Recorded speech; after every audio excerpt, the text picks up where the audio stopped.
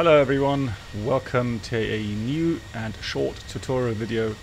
Today I'll show you how to get an extended centerline into the MCDU so that it shows up on the nav display and help you with the alignment turn to the final approach path.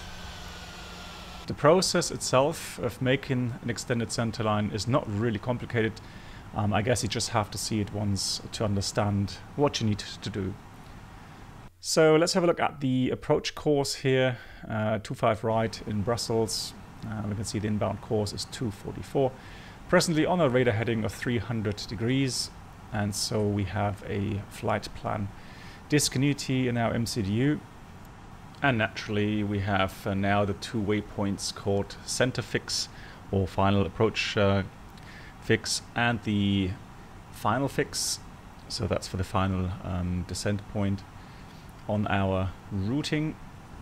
So what we do now is we select as normal direct to, and I'll choose the final fix 25 right, and as you can see it immediately draws in the direct to line to that fix. However, that's not what we want. We want to draw an extended centerline. So what we'll have to do is take the reciprocal course from the inbound. In this case it is going to be 064 degrees. Sometimes that course is already in the radial in info. If not, you have to type it in yourself. So you type in 064 in the scratch pad and select that then into the radial in.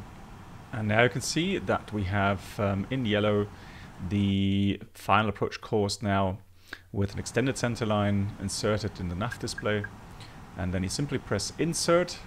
And once you do that, you have to also pull again on the heading knob, otherwise the FMS will calculate a nav intercept point, which you don't want unless you are already cleared for the final approach. And that's it. That's all you have to do to get an extended centerline into the MCDU to have it displayed on the nav display. Thank you very much for the awesome support. Take care until the next video. Until then, happy landings.